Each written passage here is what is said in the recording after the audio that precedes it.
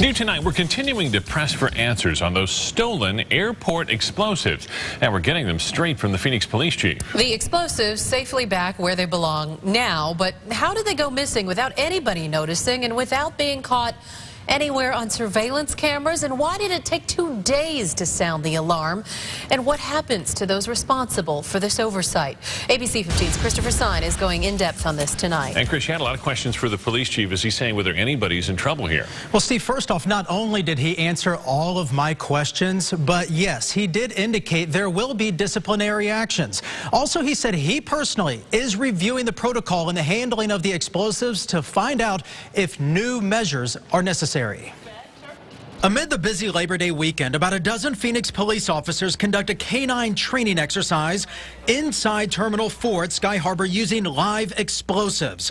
And among the crowd, the pound of explosives disappears. It's just not acceptable. Acting Chief Joe Yahner says he wants answers, starting with a person called the safety officer, whose only job was to watch the explosives. That's the crux of the matter right there. What was he doing?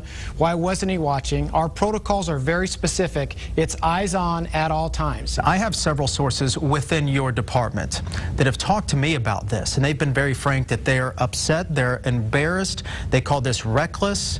How do you respond to the people within your own ranks that are saying this about this situation? Well, I'm concerned, and I don't know that any of those three words apply. I think it was a mistake. The explosives went missing Friday. The public wasn't alerted to be on the lookout until late Sunday night. Do you think that the public should have been notified earlier? We made sure that we searched the airport high and low. We made sure we coordinated with all our federal partners, and we were moving towards advising the media. When the media was advised, thank goodness, through your sources and your ability to get information out, that we found it. Some of my sources said that there's a possibility that if there's negligence on behalf of your officers, there could be federal charges. And that's one of the things that we're going to have to coordinate with our federal partners to ensure that if that's the case, that's the case. I mean, it is what it is. Yahner says all of the officers involved are now being questioned. Christopher Sine, ABC 15 News.